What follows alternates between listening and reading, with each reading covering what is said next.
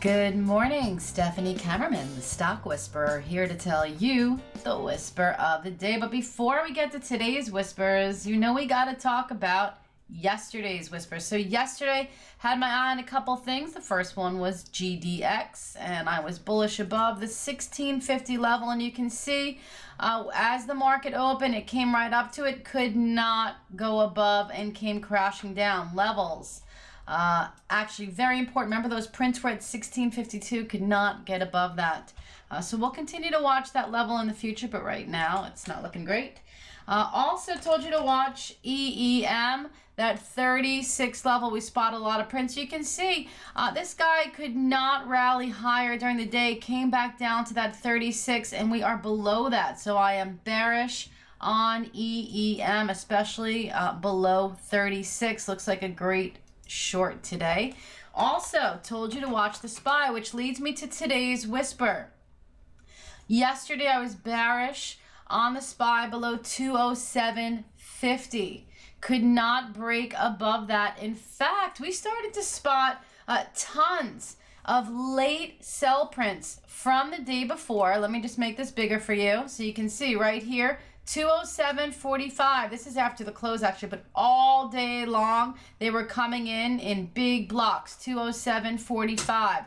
So I am bearish below 207.45. All right, the big guys were definitely unloading millions and millions of shares at that price. So yesterday was a pretty tight day in the market. But there was one trader. This guy always stands out. Every single morning he comes in before the market's open, and he rocks, and he makes a day's pay before the market is even open. The pre-market bandit. Fantastic bandit. Yesterday he was trading Apple all morning long.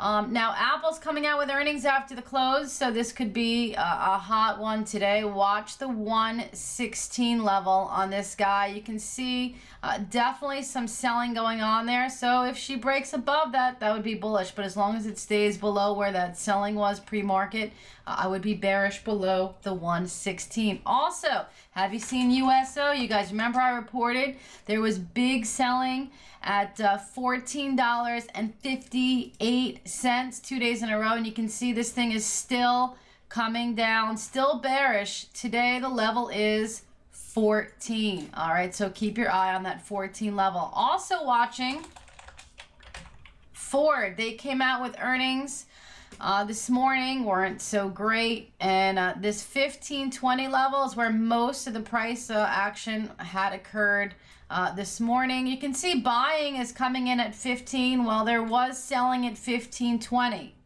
So I would definitely continue to watch those two levels, right? If it breaks above 15-20, could have a rally back up to about this 15-50 area. But then if she starts to break down again, I would be bearish below 15-20, and then of course very bearish below 15. There's some room to go to about this 1480 level. So there's one more trade there on the downside after she rallies up there. Also have my eye on TLT. Check out these monstrous prints that came in this morning. Actually, just one of them. This is a dupe. 124.15. You can see dark pool action. Perhaps somebody knows something about the Fed meeting tomorrow, but money is flying into the bond. So going to be bullish on TLT. First target would be 125. Come watch me trade these stocks and so many more at the Java Pit Trading. I'm at www.thestockwhisperer.com. Happy trading, everybody.